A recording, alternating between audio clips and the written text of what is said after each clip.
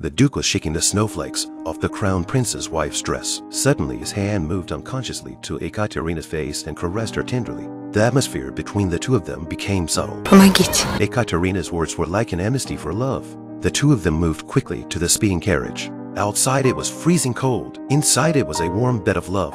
Saltykov just grabbed her palm and Ekaterina closed her eyes in love. Soon after arriving at the hotel on the outskirts of the city, the two of them eagerly got into their room and started to have a delightful time together. Of course, Empress Elizabeth's spy was watching. The news of their night together and their lovemaking soon reached the Empress' ears. Elizabeth was so happy to hear the news that she began to calculate Ekaterina's due date. If all went well, she would have a new heir to the throne in 9 months. Until then, she had to get rid of any trouble Peter, that idiot, might cause. So she ordered Peter to stay in Ekaterina's room for the next few days. Empress Elizabeth said that if Peter disobeyed, he would be imprisoned and kept company with Ivan II.